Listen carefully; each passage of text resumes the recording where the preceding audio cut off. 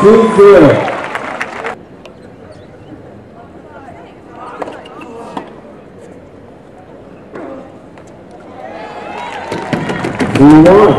Team International.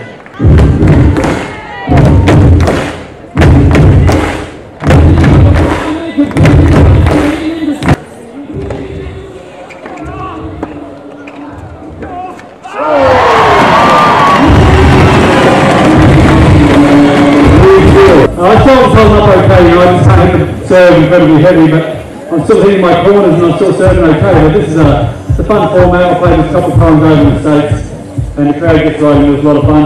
And in the end, it was a good battle. Some great captaincy tactics by Nicole Bradley, bringing Luke in. I think they just shocked Thomas, didn't know what was going on. And he started really well with us. Yeah, he didn't know what was going on, mate. So it was a great tactic by Nicole Bradley. Thank God we got rid of Fitzy. Post-match from World Team Tennis, we're here with Mary Jo Fernandez. How do you think you played out there today, Mary Jo? I actually did better than I expected. It was a lot of fun to be out there, and you know, the team atmosphere is always great. I played team tennis 4 years when I was still playing professionally, and it's so much fun and so competitive. And it came down to the wire, and that makes it even more exciting for everybody. It was very exciting with a super tiebreaker at the end. How was the crowd, the Australian crowd? Did they warm to it in the end, do you think? I think they did. I think they were getting a hang of it. You know, you got to get used to the rules and playing the lets and no ad and being able to substitute. But I think once you get into it and the fans see that they can actually be part of it, it makes it more exciting. We even saw you asking some questions to Billie Jean right there for some clarification on the rules in the super tiebreak. Super tiebreak. I had never been part of a super tiebreak before, so that was quite unique, and I didn't know where to serve at the beginning, but we got it all under control. So you're looking to come out here again to Australia and play some tennis to our crowd? I would love to. This is my favorite place. So I had good results here, great memories, and I would love to be back.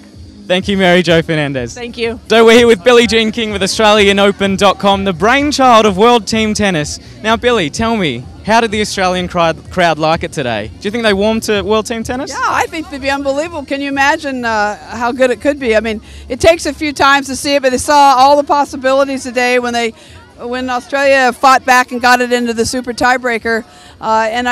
It's amazing to win 22-20 when they're down. I can't remember how many they were down by. Was it 4 or 5? I don't know. But Rafter really did well, and it was great having the 3 generations. I really like that, when you have the young ones and you have the older ones, and then you have the ones who are playing on the regular tour like we have in our league at home. But today was we want to thank Tennis Australia for inviting us down here and showcasing our format for the first time outside of the United States, the first time since the 70s. We were in Russia a couple times, but this is the first time really. And we did name it World Team Tennis for a reason. It's supposed to be, we'd like it to spread now, and so hopefully we can come back to Australia. It'd be great if the people out at the recreational level, out at the clubs and different facilities throughout Australia could start playing this format. It's really fun. It's very competitive, but it's also very social. And there's a lot of strategy involved, and we really feature coaches too. We think coaching is really valuable, and we think it's really important for the players when they're sitting on the bench to get immediate feedback from the coach.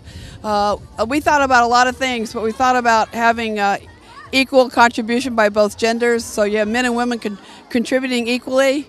So it's really fantastic for everybody. The kids see the players, men and women cooperating. It really sets a good example for real life.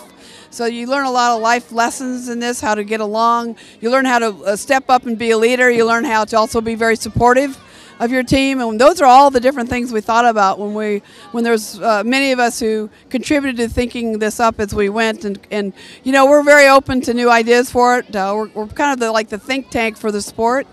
We're the first ones to have had music in tennis. We're the first ones to let people keep the balls, and we're the first ones to hit into the stands. We're the first ones to play the lets on the serve. You know, so I think we've really pushed regular tennis to do a lot of the same things that we started, like the music and hitting the balls and having the players hit balls into all these different things that are starting to evolve over time that people think is just normal. So it's fun.